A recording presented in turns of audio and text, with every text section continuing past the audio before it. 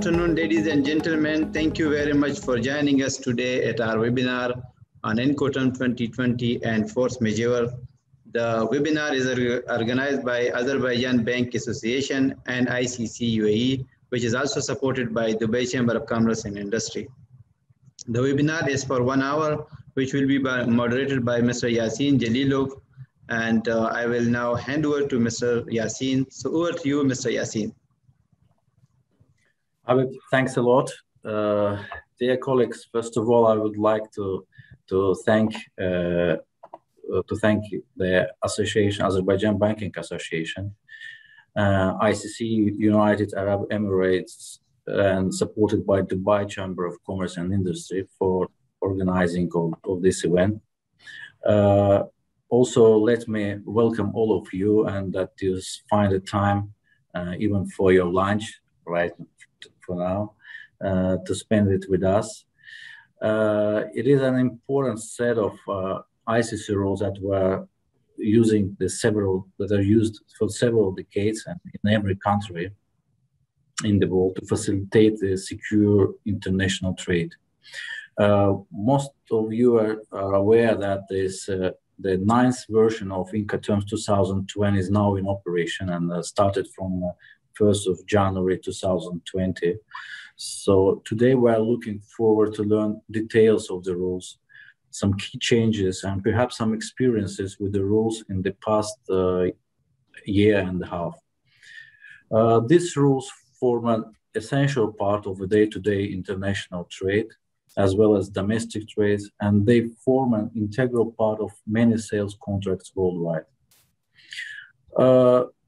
Issues such as force majeure are also very important, and something we heard a lot about during the pandemic. It was stuck in Suez Canal of evergreen container ship, that very famous container ship that created a huge logistic problem for many countries and generated several billion losses, $7 billion losses for many companies. I'm very glad to say that today our facilitator in this webinar is well known to most of you, Mr. Vincent O'Brien. And he has been visiting Baku for a long time, and we look forward to welcoming him again in Baku in near future. Vincent has been a member in ICC Banking Commission and Associate Director of the Institute of International Banking Law and Practice. Actually, for a time as long as I know myself in the trade finance, he's there. And he's now the Director of ICC United Arab Emirates. We are also very pleased to be working with the Dubai Chamber of Commerce, which has an international office in Baku. And I'm very glad to give a short welcome from Dubai Chamber and to learn about the Dubai Chamber activities in Azerbaijan. I will turn over to Mr. Sanan Nasibli, the Chief Representative, Dubai Chamber International Office in Azerbaijan. Sanan, the floor is yours. Yasin Bey, thank you very much. Ladies and gentlemen, we are very delighted to be part of this event, to be supporting it, even though virtually, and we look forward to being part of the future events, both physical and virtual ones. We are the Dubai Chamber International Office in Azerbaijan, established in October of 2012 to support Dubai Chamber's members' business in Eurasia, which is a market of 11 countries. And to be precise, it is Azerbaijan and Georgia in the Caucasus, entire Central Asia, Russia, Ukraine, Belarus, and Moldova. And we've been operating since, like I said, October 2012 in Baku, Azerbaijan, covering the entire region. We are part of the international network of offices of the Dubai Chamber, of which there are 10 other throughout the world. We have offices in Panama, Brazil, Argentina, 4 offices in Africa, that is in Ghana, Kenya, Mozambique, and Ethiopia. We have an office in India, Mumbai, and also 2 offices in China, in Shanghai and Shenzhen, and also an office in Erbil. So we are part of the international network of offices, and we are responsible for Eurasia, including, of course, our Baku, Azerbaijan being located in Baku. So we are very happy to support this event. We are here to facilitate trade between Dubai and the rest of the region. And if you have clients who are looking for both export and import or trade and investment relations with Dubai or Dubai companies, our office will be happy to support those inquiries as well. We are available on Facebook and LinkedIn, so please feel free to engage with us at your convenience. And again, it's a pleasure to be supporting this event. Thank you very much. Now over to Mr. Vincent, and I wish you everyone a great training experience with a great trainer. So over to you, Vincent. Thank you. Thank you very much, Simon. That's really wonderful. And Yasin, thank you again for the great introduction. And you're making me sound very old, that I'm in the Banking Commission as long as you can remember. So thank you. I owe you for this compliment, which I will repay in person when I see you in Baku. No, Vincent. I'm not as old as you think. So I'm young also. So it's okay. So wonderful. So everyone, I'm delighted to be here virtually, and I'm looking forward to being in Baku physically. But our event today is actually, as Yasin said, very important. It's about this book of rules, the Incoterms 2020 rules. And as he indicated, they are used in every single country in the world.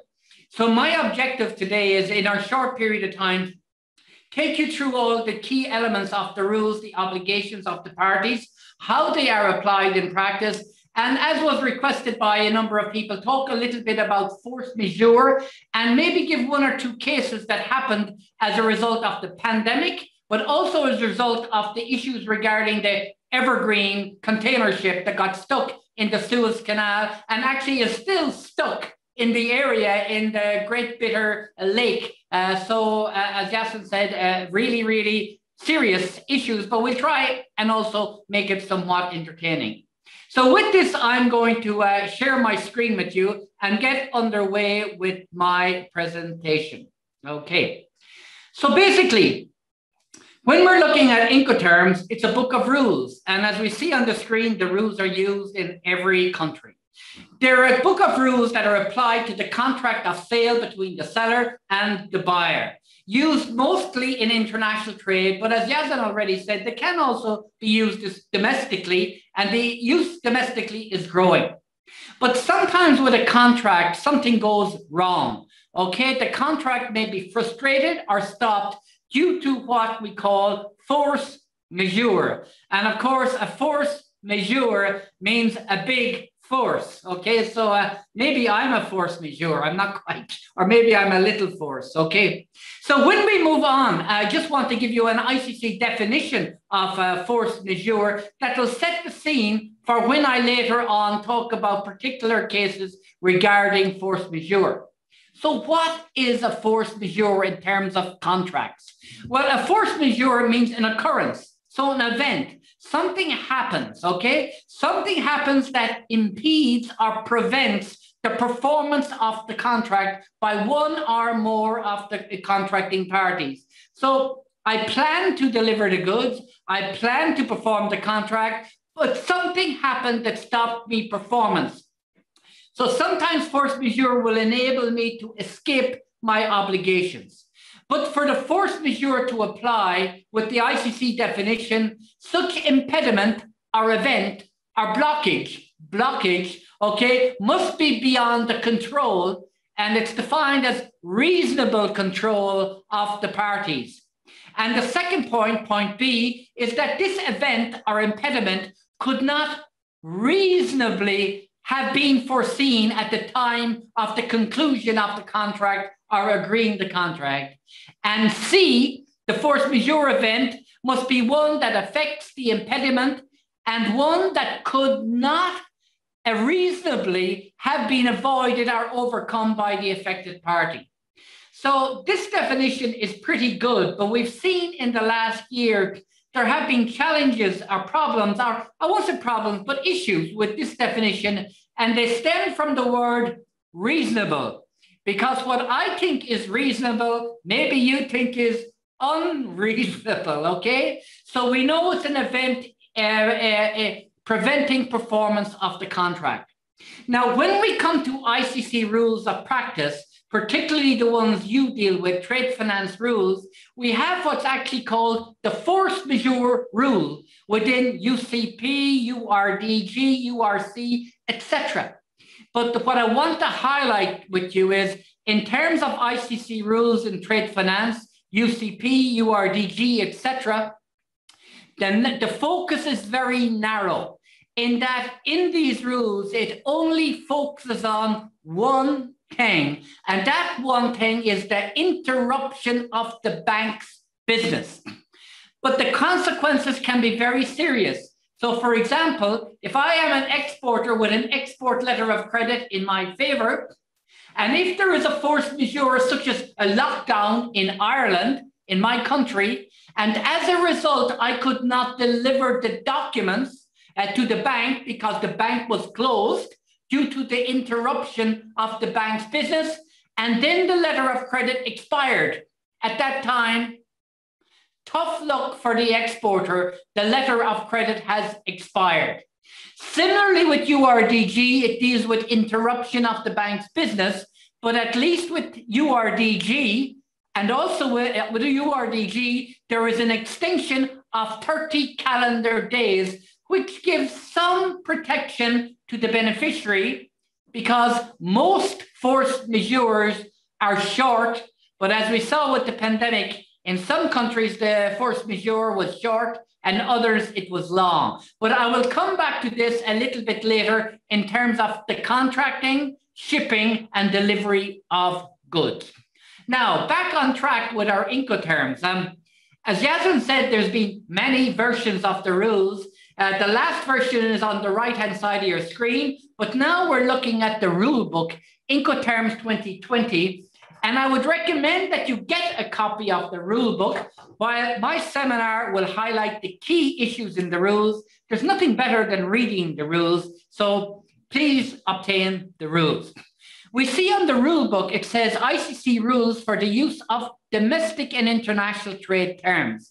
And in my presentation today, it will deal mostly with international contract of sale. Why so important? Because it means the seller and the buyer in two different jurisdictions. Two different jurisdictions with different local law, different local regulation, different customs and practice. So this is where the rules are really, really important. As we heard, the rules are around for many decades, but they were first published in 1936, revised many times, and the latest version is the one on the right-hand side, Incoterms 2020.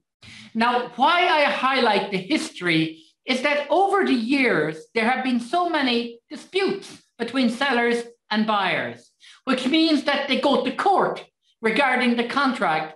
And over all the years, the ICC rules, including and especially Incoterms, have been totally tested and proven to be very reliable, totally reliable in setting out the obligations of the seller and the buyer.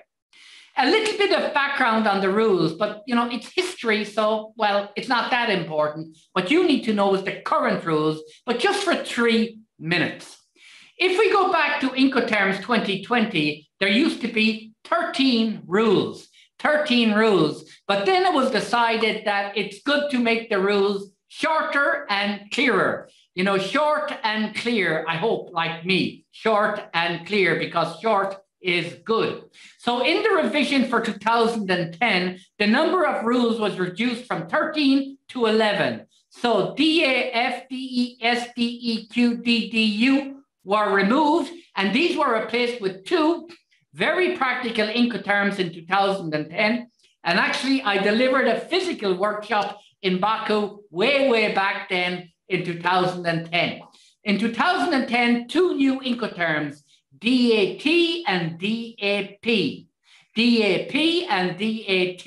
DAP delivered at place, DAT delivered at terminal. Now in 2010, this Incoterm delivered at terminal was seen to be a very important innovation. In terms of transport development, the development in the 50s of the container, the metal container, like a box, was a huge development in shipping, facilitating trade.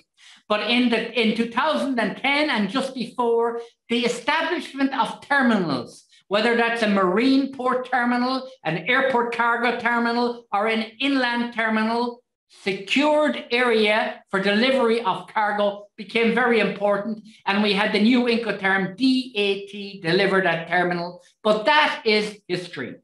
Moving on to the recent changes between 2010 and 2020, well, it's kind of interesting because DAT, which was a major innovation in 2010, seems to have disappeared. Or really, I should say that DAT has now evolved into the Incoterm DPU. So key learning point, one brand new Incoterm 2020, DPU, delivered at place, unloaded, replacing or evolving from DAT. Next significant overall change would be that under the Incoterms, the C terms, CIF and CIP.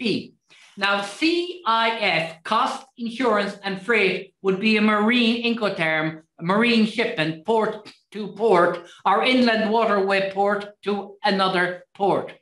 Well, under CIF and CIP, in Incoterms 2010, the insurance was only required on minimum terms, basically covering full loss of the goods.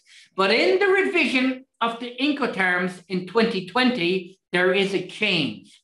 CIF, the marine Incoterm, remains at insurance on minimum terms, but CIP, which is used for marine, multimodal, but also extensively for air shipments, has changed in terms of the insurance requirements. So now under CIP, and think about it, air shipments, the goods are usually smaller, but much more valuable. Under CIP in Incoterms 2020, the insurance required now, the default insurance under CIP, not CIF, CIP, is that it should be equivalent to all risk cover, which typically is referred to, and you usually refer to in your letters of credit as Institute Cargo Clause A, A standing for all risk. So these are significant changes. Some were actually renamed, and there was bigger coverage in the insurance under CIP. Now, when we actually open the rule book on the Incoterms 2020, on the right-hand side of your screen, you will see that for each of the 11 Incoterms, following the brief explanation in the rule book, there is set out on one side the obligations of the seller, the exporter, and on the other side, the obligations of the buyer.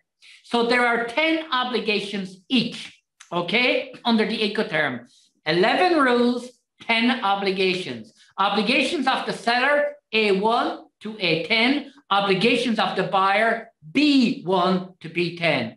So basically, under each of these little Incoterms of 3 letters, they tell us, for example, under X-Works or FOB or CIF, or even the new one, DPU, under A2, it will tell us exactly when the seller has delivered the goods, contractually. And it will also tell us when the buyer, B2, has actually taken delivery of the goods.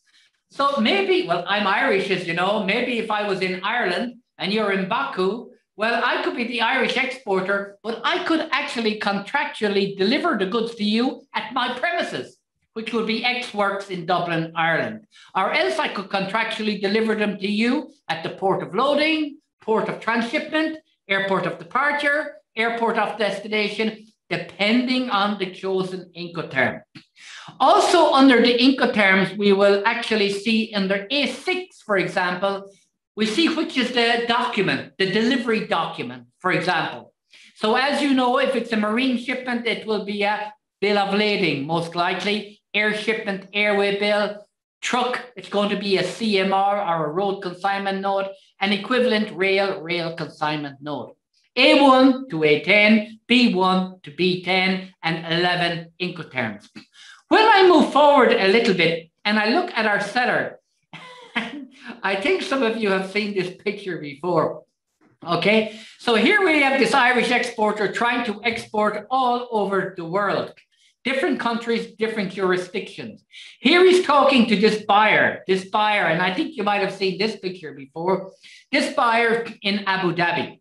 So the buyer is Abu Dhabi in UAE, different jurisdiction, different law, different regulations. How can these guys ever agree a contract? Okay. Well, for example, O'Brien gives him the Incoterm $3,250,000 CIF Jebel Ali Port, Incoterms 2020. Incoterms, just 3 letters. ABC is 3 letters. If you don't know your ABC, you cannot communicate. Incoterms, 3 letters. If you don't know your 3-lettered Incoterms, you cannot communicate in international trade. So, for example, this buyer knows his Incoterms. O'Brien said the Incoterm is CIF. Well, just by having 3 letters, we know under CIF, the seller is responsible for the carriage, transport of goods from port of loading to port of destination. CIF, we know the seller is responsible for organizing insurance. What amount? Minimum amount, 110% of CIF value. What risk? Well, under the rules, it's minimum risk unless otherwise agreed in the contract. CIF, who is responsible for paying the import duty? If we read the rule book, we see under CIF, all duties, taxes, import clearance, etc., for account of the buyer. So the Incoterms do not cover everything, but they cover the foundations of the obligations of the seller, of the buyer, under the contract of sale. Great, that was easy and clear. And that is the purpose of Incoterms, to make everything easy and clear. But of course, we know in reality, sometimes it's not so easy and not so clear. So here we have a map of the world, and we have a buyer in Baku in Azerbaijan. We have the exporter in Ireland, different countries, different regulations. You don't know too much about our export clearance in Ireland. I don't know much about import clearance or import duties or customs in Azerbaijan. And I don't even know about your, well, you know, I know a little bit, I've been there, but generally speaking. So when we look at the Incoterms, we see that they're a book of international rules. Now, this is really important. They're not just a guideline, they're a rule. So if there's a dispute in a case and it goes to court or arbitration, the judge or the arbitrators will be saying, let's check out what the rule book actually says regarding delivery, etc. So day to day, Incoterms are a really boring subject, really just so boring. But when there is a loss or non-delivery or a claim on the contract, they become really, really important. So when we look at the rules, we see that we have 11 rules. They're on your screen, starting EXW, FCA, FAS, FOB, CFR, CIS, CPT, DAP, DPU, the new one, and DDP, no change. So getting into a little bit more detail on the rules. But first, a little case study. Okay, this is a real story, okay? And the Incoterm in question in this dispute was FOB. But honestly, the goods were shipped in containers. So really, the correct Incoterm should have been FCA. But let's forget about that. But here's the story. A seller was exporting from Germany under the Incoterm FOB, free on board. The seller got his goods to the port of loading, Hamburg. The goods were loaded on board the vessel in a container, as we can see. But then there was maybe an accident. Kashmir, okay? So disaster. And when the containers fell over, the exporter's goods were in this container here. The high value equipment fell out of the container into the water and were destroyed. The Incoterm was FOB.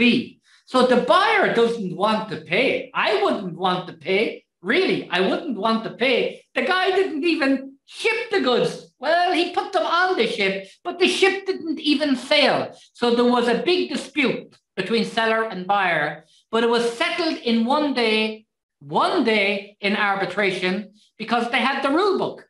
And when they opened the rule book, they saw under FOB, the risk transfers, the goods are delivered when the goods are placed on board the vessel at the port of shipment, and the seller can provide the customary transport document, the bill of lading.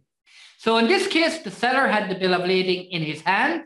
The goods were placed on board the vessel, and even though the ship has not sailed, the buyer was contractually obliged to pay for the goods. Now, there was another issue regarding a letter of credit in this case, but I'm not going there right now, but just it was clarified that contractually the buyer had an obligation to pay. Very interesting. So then we move on to our Incoterms, and we see that when we look at the actual rules, we see that there are kind of two groupings. And regarding the groupings, on the bottom of your screen, you can see the ones for inland waterway and transport, inland waterway and marine shipment, sea and inland waterway, FAS, FOB, CIF, CFR. And then on the top of your screen, you see the ones that are used for any mode of transport or multimodal transport. And not wanting to go too much off the point right now, but we all think about shipping, we think about ships and the sea. But in terms of the logistics supply chain, interesting things are happening. In terms of goods being shipped, air shipments are increasing dramatically at the moment and have been in recent times. And right now, it's estimated that in terms of value, not quantity, because the quantity is much smaller, but in terms of value of goods shipped, nearly 30% of goods shipped in value terms is shipped now by air. And this trend is going to continue as a consequence of the pandemic. You know? So for example, even here in the UAE, we have the largest now airline in the world. UAE is becoming, or Dubai, the fastest transshipment hub. It's the fastest growing trade corridor in the world between Asia, Southeast Asia, Central Asia, and the African continent. And again, of course, you can build an airport. Well, the Chinese can build an airport in a matter of months, where a port takes an awful lot longer, but that's another story for another day. Now, my dear friends, I'm watching the clock and I'm going to go very quickly through the Incoterms, but I will stop and go a little bit slower for the case studies and for the new Incoterm, but otherwise I go really quick, fast, you're already familiar. We start with EXW. I'm the Irish exporter, and on our screen, we see an ICC, a diagram that's around for a long time. On the left, we have the seller with the goods.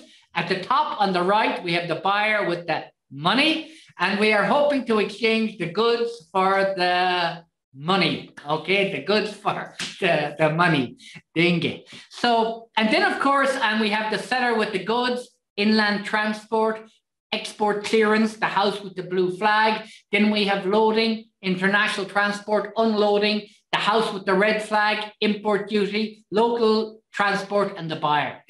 In our diagram, then we have three elements here to explain. Who is responsible, seller or buyer, for the carriage of goods, which is the transport of goods between the seller and the buyer?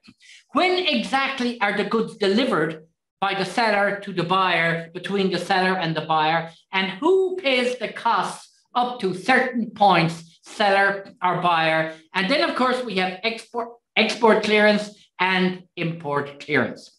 So EXW, well, minimum obligation of the seller. I just provide my goods available at my premises. Well, usually at my premises. Delivery of the goods, I deliver them at my premises, there is no carriage.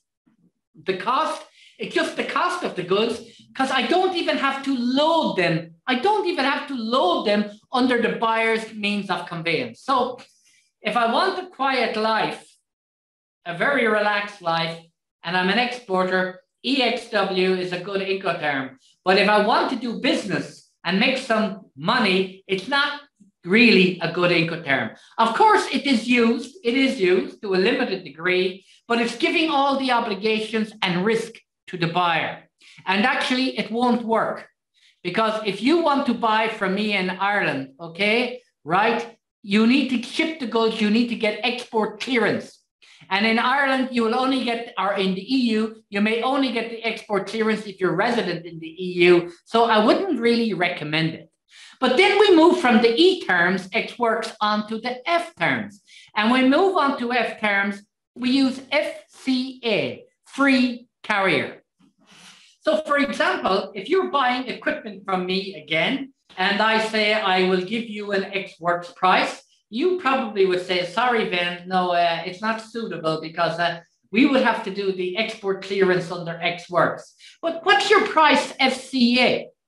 And then I would say, okay, FCA, my price will go up a little bit because under FCA, I have a carriage obligation to bring the goods from my premises and deliver them into the custody of the carrier nominated by the buyer. It's not a big obligation, but it's a little obligation. So my price probably goes up a little bit. Delivery and risk. The goods are delivered and the risk transfers when the seller delivers the goods to the carrier or the carrier's agent nominated by the buyer. So once I get the goods, for example, to the airport, and I get that transport document, the goods are going by air, so perhaps an airway bill, the goods have been delivered at that point in time. Under all F terms, if an Incoterm begins with the letter F, the seller has an obligation in all F terms for export clearance of the goods, okay? So the seller must pay any and is responsible for these costs until the goods are delivered to the carrier or the carrier's agent.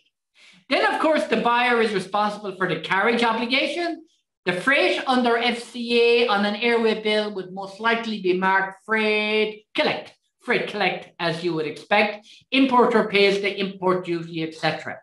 Free alongside ship is one we use in my country, Ireland, a lot.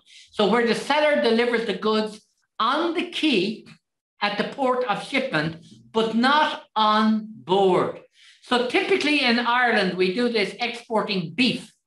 When the buyer will charter a vessel, will hire a full vessel for a time or a voyage, and they will bring their ship to the port of shipment, and the Irish exporter will have the goods on the quay, but not shipped on board. So the bill of lading is usually, not always, but usually a charter party bill of lading, and it's usually a receipt for shipment, charter party bill of lading. And then when the goods are ultimately shipped on board, the master or captain will sign the bill of lading and stamp it.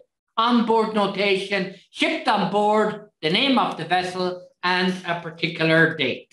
So FAS, and of course, you're all familiar with FOB. Everyone is familiar with FOB. No change, really. The only change with FOB is that the language in the book describing it is a little bit shorter and a little bit clearer. The language is just a little bit more precise, which is good. Under FOB, I, as a seller, it's a marine term, marine or inland waterway. I must deliver the goods on board the vessel at the port of shipment. I must provide the document, which will be the bill of lading. The goods are delivered and the risk transfers when they are placed on board. The extra cost involved is the cost of loading the goods on board the vessel. But now under an FOB bill of lading, again, I would expect it to be marked freight collect, because it's the buyer that is actually paying the freight for the goods. The buyer pays any import duty, etc. Moving on, and we have a great number of people here. Wow, it's great. We're just over 60. It's amazing. So under CFR, cost and freight, now we're moving the obligation of the seller a little bit further on, increasing. Under CFR, marine term, the seller is responsible to organize the carriage, the transport, the marine shipment to the named port of destination. However, under the rule book for delivery and transfer of risk transfers when the goods are placed on board the vessel at the port of shipment. Now that sounds strange because the Incoterm is CFR, named port of destination, but the delivery and the risk transfers at the port of shipment. Sounds strange, but that's the rule, okay? And the seller pays the costs until the goods are delivered to the port of destination. So if you were looking at this bill of lading and it's CFR, I think we would expect it to be marked freight paid, freight paid. All clear, all clear. And I'm just checking, have I any questions here? And not yet, okay, so we're all okay. And yeah, as I said, we are over 50. So from CFR, it's very easy to move forward to the next Incoterm. And we move to CIF. So basically, CIF is CFR with an I, cost, insurance, and freight. Carriage, transport obligation, marine to the named port of destination. Delivery, transfer of risk, CIF, named port of destination. But the risk transfers when the goods are, again, shipped or placed on board the vessel at the port of shipment. That sounds even more strange because the seller must organize the insurance to the named port of destination. But don't forget it, the risk transfers, the goods are delivered when the goods are placed on board the vessel at the named port of shipment. The seller must pay the costs, which are going up because now it includes the insurance premium for the insurance certificate, minimum of 110%, as we have actually explained. Okay. So moving on from CIF, and then after CIF, well, we move into a case study. So here I'm going to slow down. I was sitting at my computer in Dubai, okay? And the next thing I got an email. So I got an email from a lady called Ashi, okay? And I happened to meet her at one of my seminars in the past. So she sent me a query regarding CIF, named port of destination, force majeure. But let's zoom in so we can all read it, okay? It's a bit small on my computer. So here is the query. Dear Vincent, I guess, okay? We shipped on the basis of CIF. We just talked about it. CIF and Port B. I guess Port B is named port of destination. Incoterms 2020. The goods were loaded on board the vessel and she called the vessel Vin. Wow, that's a nice name. It's a good name for a ship. Shipped on board the vessel Vin at Port A, which is port of shipment, I guess, for destination port, Port B. Sounds good to me. Sounds perfect. There's no problem here. Oh, the problem. The problem is that due to lockout, or should that be lockdown? Or lockout, I don't know. The problem is that due to lockout at the port of destination, so the goods are shipped, but I guess this is pandemic, force majeure, COVID-19. Okay, now I understand. The problem is that due to lockout at the port of destination, which means all the employees are locked out, so they can't come to work. The goods could not be unloaded. Wow, and the buyer is suffering acute delay. We all did in this pandemic, in delivery of goods plus demurrage, the charge for non-removal of the goods from the port. Wow, wow. The buyer is holding back payment due to force majeure at the port of discharge, which the buyer says is unexpected and beyond his control. It is. And as it is driven by a state, it under his control as it is a state-driven lockdown for health purposes. Wow. So the buyer is not paying because he can't get the goods. Now, don't quote me on it, but if I couldn't get the goods, I wouldn't feel like paying, to be honest. I don't think you would either.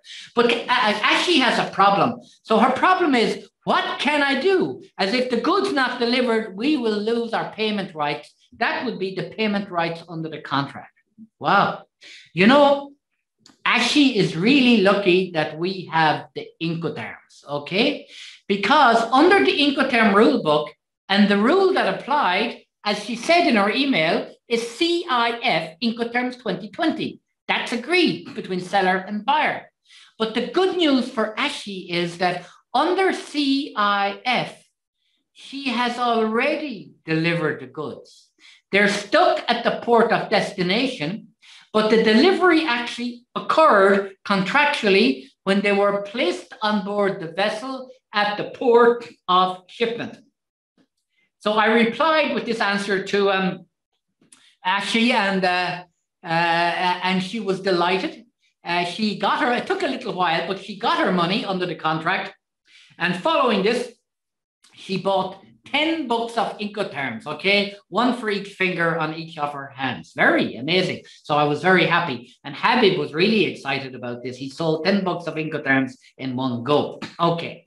So moving forward, if the goods, for example, were going by air, we wouldn't use CFR, we would use CPT. Carriage obligation to the named airport of destination, but the risk would transfer again, as we explained, when the goods are handed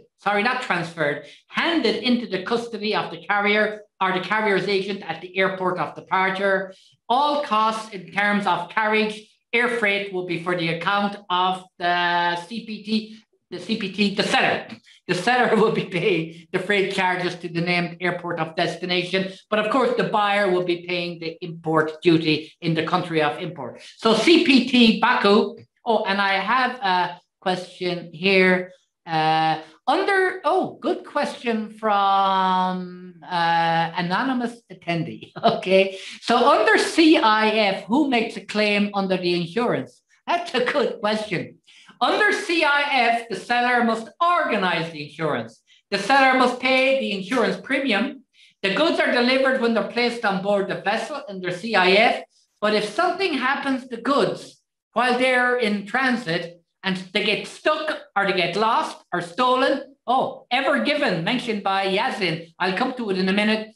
Any risk, any claim must be initiated and made by the buyer. So organized by the seller, but the insurance claim must be made by the buyer. That is a very, very, very good question. So very good. Okay, moving on a little bit. Okay, CIP is the same as CPT, but CIP includes insurance of the goods organized by the seller, paid for by the seller. But again, if these goods were going by air, the risk would transfer from seller to buyer when the goods are delivered, and risk transfers when the goods are in the custody of the carrier at the named port of, if my story is about an air shipment. So in the context of my story, when the goods are handed into the custody of the first carrier and the seller has in his hand the document and the goods are going by air, so the document will be an airway bill. So wonderful, and thank you for the question. Any more questions, just keep them coming to me. And I have another one or two coming, but they're about the Ever Given ship. So I'm going to sail it. I'm going to save it until a little bit later. Now we've gone through the E terms, the F terms, the C terms, and now the D terms.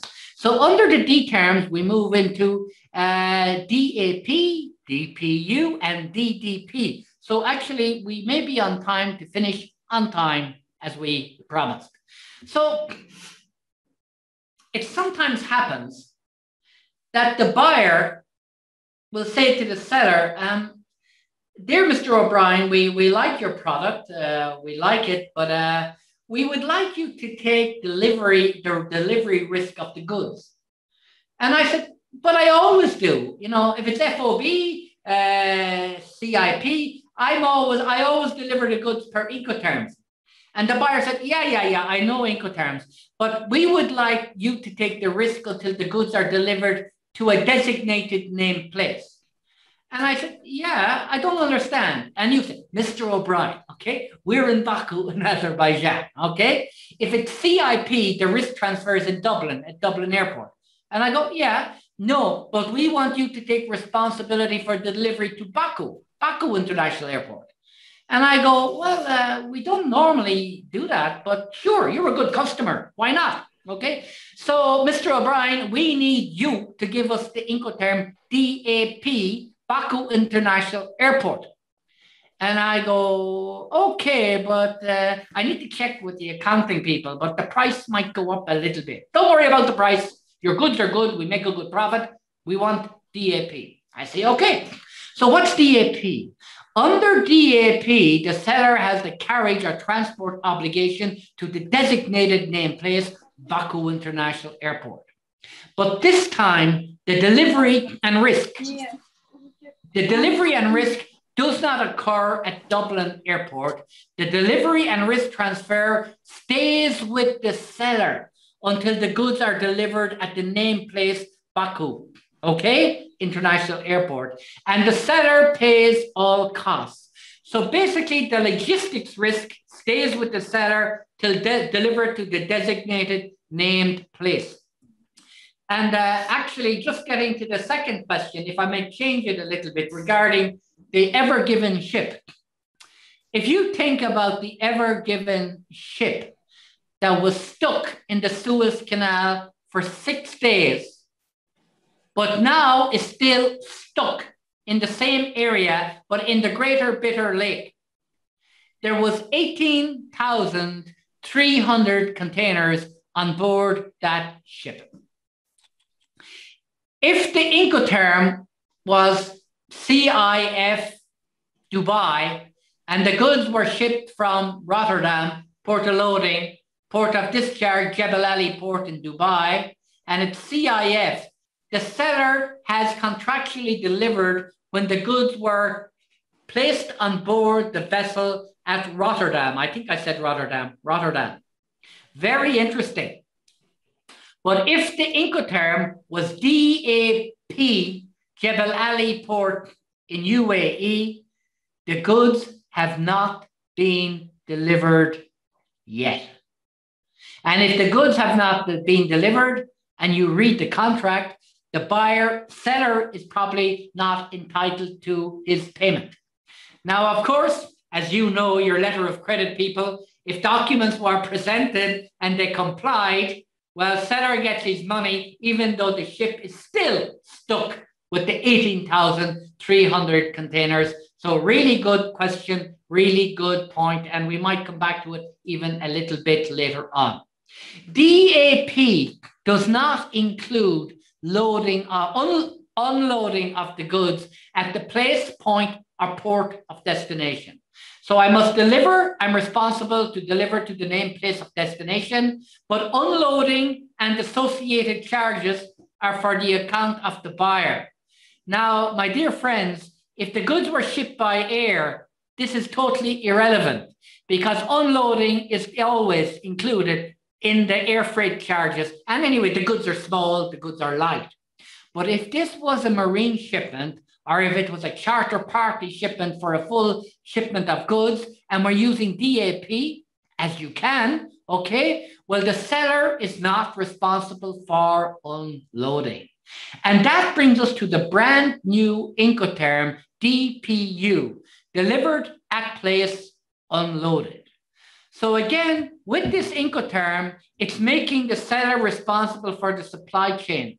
And in terms of global commerce, just separately, more sellers and exporters prefer to control the supply chain because they have better transparency and control over their stock, their goods in transit, and the amount of goods they need to manufacture for their supply line. But DPU, delivered at place, unloaded, carriage of the goods is organized and paid for by the seller. The risk stays with the seller till the goods are delivered to the designated named place, which could be Baku International Airport if the goods are going by air. The seller pays all costs, but this time, because it's DPU, whether it's air or whether it's marine, DPU always includes the cost of unloading at the place, port, or point of destination. And of course, import duty taxes for account of the buyer. Okay, so we are nearly there, but not quite there yet. The final Incoterm for me to cover, you already know. Maximum obligation of the seller to the buyer. And we have more than 50 people on our webinar, so thank you very, very much. DDP, maximum obligation of the seller to the buyer. Seller's carriage obligation to the designated named place, which is usually the buyer's warehouse or premises. The document is usually something called a POD, proof of delivery, where the buyer would be expected to sign a document acknowledging good receipt of the goods. Might sound funny, good receipt, which means good order receipt of the goods. The risk stays with the seller till the goods are delivered to the buyer's warehouse premises in Baku, Azerbaijan, from Ireland, and the costs are paid by the seller, but this time uniquely including the customs clearance and import duty in the country of import in Azerbaijan. So I have a question for you. You can just say yes or no. In the chat, just please type in yes or no. Do you think, generally speaking, DDP is a good Incoterm for an exporter, for me, the Irish exporter, exporting to anywhere, exporting to UAE, exporting to Pakistan, exporting to Azerbaijan? Is it a good one? What do you think? You know? No. Well, you all know your Incoterms. You're right. Okay. It's just everything else is kind of under my control, the shipment, the insurance, the certificate of origin, but organizing the import duty on arrival, it's not impossible. Sometimes we do it, but it's tricky. It's tricky. So I agree with you. As a general thing, we're getting no. Someone said to me possible. It is possible, but no is a good answer. Now I'm looking at the question. Oh, a good idea question from Louisa, I think it is. Louisa, regarding DPU, who pays import duty? Can contract state otherwise? Well, to be a little bit more precise, under DPU, goods unloaded at the point, which could be the airport in Baku, but import duty is for account of the buyer. But you asked me, can the contract state otherwise? Yes. The Incoterms are the default rules and obligations of the parties, but if the terms and conditions of the contract agreed between the parties state something otherwise, well, then you've modified the Incoterm rule. So that is really a good question. You're obviously paying great attention at the webinar. So, my dear friends, this brings us to, Habib has appeared. So, yeah. Habib, when I see Habib appear, it means that I need to stop talking soon. But what I'm going to do, Habib, if you don't mind, just I'll go ahead for a moment, is I have an Incoterms quiz. I have a number of questions, and I want the participants, if you don't mind, to type the answer in the chat. And in most cases, you need to type true or false or yes or no, in most, or maybe one or two. So I'm going, please participate, okay? Just to see what we have picked up. So let's start with the quiz. And this will take me 5 minutes. So maybe I will be 5 minutes late in finishing, but only 5 minutes. Habib doesn't trust me, I know, but anyway, I'll do my best. Okay. So here we ask the first question, and the first question I'm asking you is, well, there's no point in me asking the question. I pressed the button. So in all Incoterms rules, the seller has an obligation to provide the buyer with a commercial invoice. Well, that's true. There's no point. So now we're on to the second question, and I'm watching the button, okay? Under X works, the seller delivers when it places the goods at the disposal of the buyer at the seller's premises, loaded on the buyer's collecting vehicle. True or false? So please type in the answer. No, false, no, false, no, false. We had one yes, but everyone else is no. Wonderful, guys. You know your Incoterm, and the answer is false. Next question for you is, when CPT, CIP, CFR are used, so a C Incoterm, the seller fulfills its obligation to deliver when it hands over the goods to the carrier in the manner specified in the chosen rule, and not when the goods reach the named port of destination. So the question is saying the seller delivers when it hands over the goods, or delivers and not when they reach the destination. True or false? True or false? Okay. True. Yes. Yes. Yes. True. True. True. True. Wonderful, guys. You are amazing. Okay. Under which of the 11 Incoterms rules must the seller deliver the goods on the quay or a barge at the port of shipment? So not on board. So the risk of damage on the quay, the risk of loss or damage to the goods passes when the goods are delivered on the quay. So you need to pick one Incoterm. So I want you to type 3 letters. Which of the 11 Incoterms? And here we are. Oh, you all know it. You know your Incoterms. FAS, FAS on the key, FAS again. Yeah, wonderful, wonderful, wonderful, wonderful.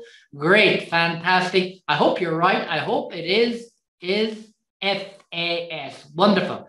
I'm going to do 1 or 2 more just to keep it going a little bit. I don't know when I'll stop, but one or 2. Under CIF Incoterms, the buyer must clear the goods for import. True or false? Wonderful, wonderful, wonderful. Okay, wonderful. And the answer is true, true, true, true, true, true, and true, true, true is the correct answer. Okay, I'm only going to do definitely 2 more, okay, and then we will stop. Okay, this is a good one if you're checking documents. A bill of lading has been issued by the carrier in respect of a contract of sale between the seller and the buyer. So there's a bill of lading, so CIF.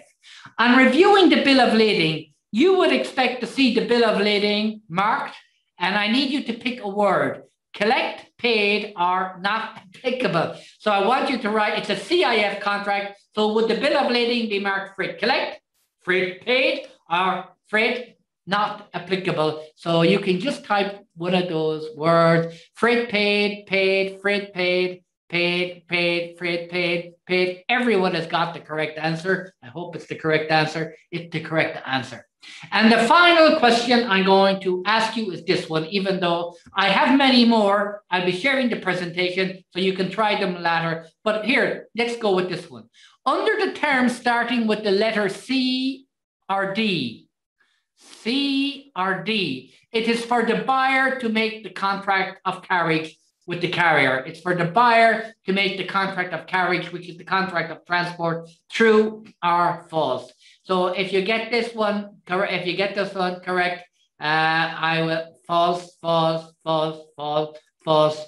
No, very, very, very, very good. So I'm going to stop there, my dear friends, and I'm going to stop sharing my screen. And I'm just checking, Habib, regarding my questions. I think I've answered all. Let me just check the chat. Yeah. The chat was the answers. So I think I have covered all. So Habib, have I got everything, or I think most of them have been answered, but I guess one of the questions which I saw is not been answered, which is under FOB term. When the title of the good is transferred from seller to buyer. I can't see it because there's just so much text. Would you mind just reading it out slowly to me? Okay. So they are asking that under FOB term, what time the title of the goods transfer from the seller to the buyer? That's a very good question, and I'm glad it was asked, because there is kind of a perception that under FOB, because the goods are delivered when they're placed on board the vessel at the port of shipment. So there is a perception that the goods are delivered, and not that the title, your question, that the ownership or title has gone from seller to buyer when the goods are placed on board the vessel. Well, the answer is Incoterms don't deal with the ownership or title of the goods at all. It kind of sounds logical that, yes, it would be when they're placed on board, but the Incoterms don't cover this at all. It should be covered expressly in the contract of sale. And the most common terminology for transfer of title is that ownership or title transfers when the goods are paid for. Okay, so really, really good question. And so I think that's about it. And I'm watching the time, and I think we're nearly on time. So yes, and I think I've done my bit. So Over to you, Yasin. Yep. Vincent, thanks a lot for this very interesting and great session. And to be honest, we have a lack of this, of some same type of seminars, and due to the pandemic and Sure. the lockdowns, and it's really we feel it, and I think that for all of us, was today the very good chance to refresh our knowledge about the Inca terms, and also about the and to got some information on the new changes that happened in new edition of Inca Terms 2020. And for that, I would like to thank you, and to thank Sanan from Dubai Chamber, Habib from ICC, and our colleagues from the Azerbaijan Bank Association for your kind support. And I'm doing this on behalf of audience of our banking community, which participated here. I believe that they enjoyed this session, and to be honest, we are looking forward for the next session, which could be, for example, on the supply chain finance, and we will agree on you, and then let to our colleagues the information on top of that. Thank you again, and if we completed our mission for today, then Yasin, I think we have. I think supply chain finance is really a good subject, and it's one we'll work on for a little bit later. So just to say, I just want to say thank you so much to Sanan. Shafiqa, I see, is here, she did so much background organizing. Yourself, Yasin, and of course my colleague Habib. But most of all, I want to thank the participants for giving me their valuable time and attention. So thank you, everyone. And I think that's it, yes. Thank you. Thank you. Bye. Okay. Thank you. Bye, everyone. Bye-bye. Thanks a lot. Thank you, Vincent. Bye-bye.